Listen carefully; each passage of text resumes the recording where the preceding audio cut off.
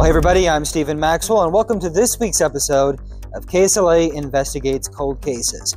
We're taking a look back at one of the city of Minden's oldest cold cases, dating back to 2017. Tyrone Sumlin was shot and killed on September 3rd, 2017. The 35-year-old was standing in his driveway in Minden when he was shot on Coral Street. His body was found later that night, and to this day, there is still no justice in his case. He left behind 4 daughters and his mother, Ruthie Sumlin. He was killed September 3rd, 2017. And the last time I spoke to him on the phone was September the 3rd, 2017. What did he say? And before I got off the phone, we talked normal talk. I told him what I had cooked. He loved banana pudding, that was his favorite. I had made a banana pudding. And he said, "Ooh, Mama, I sure want some." He said, "Well, I got to work tonight, and I'll get it tomorrow, that next day." Before we got off with the phone, I said, "I love you." He said, "I love you too, Mama." And that was the last time that I heard my son's voice.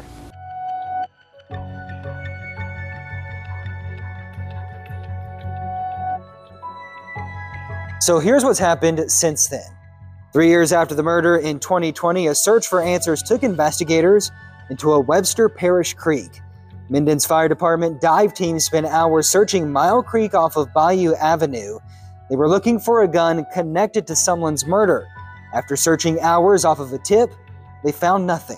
We think it's a hit, but we don't know why. I mean, who did it? What did Ty do to have somebody so mad that they want to kill him? I mean, cold-blooded killing.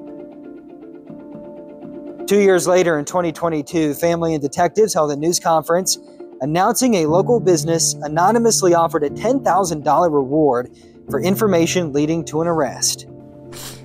And I love him and I miss him.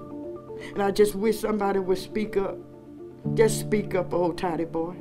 That's all we want, for y'all to speak up. Because I have hard days. I have sad days. I cry for my child. But I pray.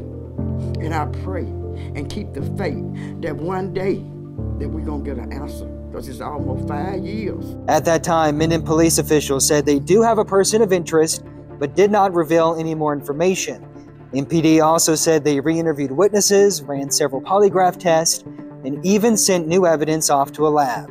Now a family is waiting and hoping for any answers 7 years later. So if anybody know anything, just speak up, because Tyrone don't have a voice now. So it's time for us to speak up for Ty. Speak up for Ty, because he didn't deserve it. Somebody went over there and left him on the ground so he couldn't get up. He was a good person. I know, because he was my son. I miss my son every day. She miss her brother every day. She miss her nephew every day.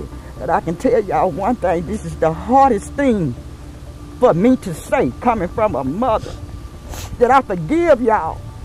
I forgive y'all for what y'all did to my son, but y'all got to forgive y'allself. You cannot hate a person and pray for them too. But I pray for y'all. Wherever y'all are, God touch them. Touch them for do the right thing. Because my son deserves justice. And all the people that have had a loved one been killed by gun violence and not knowing who did it is the hardest thing that we have to deal with day and day. He have kids that got to grow up without their father. Say your name, Jesus. Bless us, Lord. Bless us, Lord, to give us justice for my son. I love you, Ty. I love you, Ty. If you have any information in the death of Tyrone Sumlin, reach out to the Minden Police Department at the number on the bottom of your screen. Coming up next Tuesday on KSLA Investigates Cold Cases, we're going to be talking with the detective that's assigned to this case. Have a great day, everybody.